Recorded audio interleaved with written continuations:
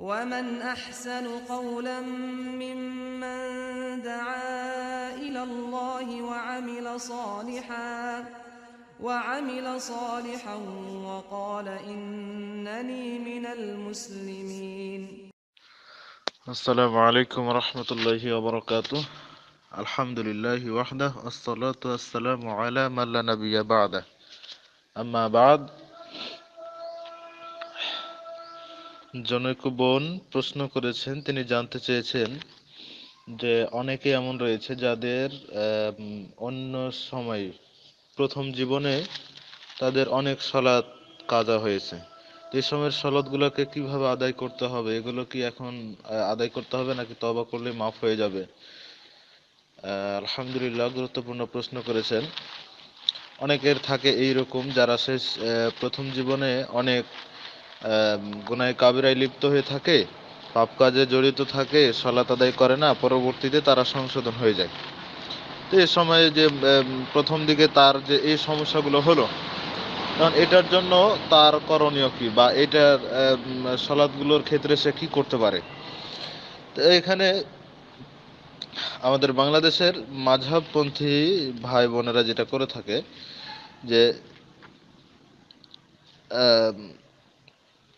প্রথম জীবনে যেসব সালাতগুলো ছুটে গিয়েছে সেগুলো তারা প্রতি ওয়াক্তে, অর্থাৎ ফজর, জোহর, আসর, মাগরিব, এশা সবই তো ছুটেছে।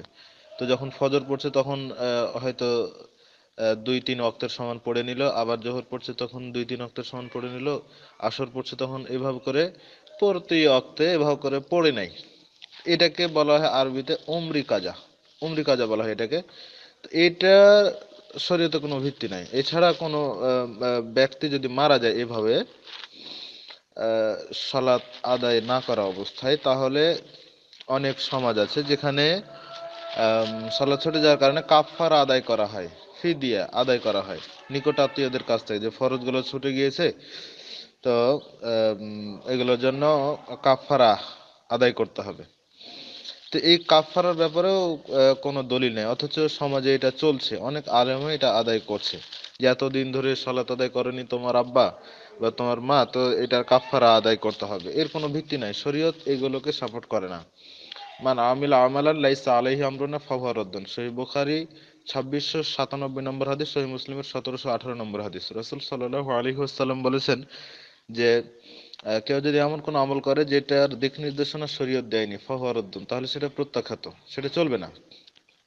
এখন যেগুলো আগে ছুটে গেছে এই জন্য তওবা করতে হবে, খালেস ভাবে তওবা করতে হবে, একনিষ্ঠতার সাথে তওবা করতে হবে, ফিরে আসতে হবে, যাতে ভবিষ্যতে আর কোনোদিন এইরকম ভাবে সালাত না ছুটে। এই জন্য প্রতিজ্ঞা করতে হবে আল্লাহর সাথে। আল্লাহ তাআলা সেটাই বলছেন, ইয়া আইয়ুহাল্লাযীনা আমানু তুবু ইলাল্লাহি তাওবাতান নাসুহা। আল্লাহ তাআলা বলছেন যে হে ঈমানদারগণ, তোমরা তওবা করো একেবারে তাওবাতান নাসুহা, খালিস ভাবে তওবা করো। এটার ফজিলত কি? এটার ফজিলত সম্পর্কে সূরা ফুরকান সূরা নাম্বার 25 আয়াত নাম্বার 77 আল্লাহ তাআলা বলছেন, ইল্লা মান তাবা ওয়া আমানা ওয়া আমিলা আমালান সলিহা ফায়ুবাদদিলুল্লাহু সাইয়্যাতিহিম হাসানা। কোন ব্যক্তি যদি তওবা করে ফিরে আসে, ঈমান আনে এবং সৎ আমল করে, তাহলে তার পূর্বের যতগুলো পাপ ছিল সবগুলোকে আল্লাহ তাআলা নেকি দিয়ে পরিবর্তন করে দিবেন। এটা হচ্ছে ফজিলত। সুতরাং এই উমরি কাজা নামক বিদাতি পদ্ধতিকে অনুসরণ না করে আমাদেরকে কোরআন এবং সহিহ হাদিস যেভাবে বলেছে ঠিক সেইভাবে আমাদেরকে পথ চলতে হবে জীবনের প্রতিটা ক্ষেত্রে। আল্লাহ সুবহানাহু ওয়া তাআলা আমাদের প্রত্যেককেই কবুল করুন, আমিন। আসসালামু আলাইকুম ওয়া রাহমাতুল্লাহি ওয়া বারাকাতুহু। أشرقت نفسي بنور من فؤادي حينما رددت يا رب العالمين.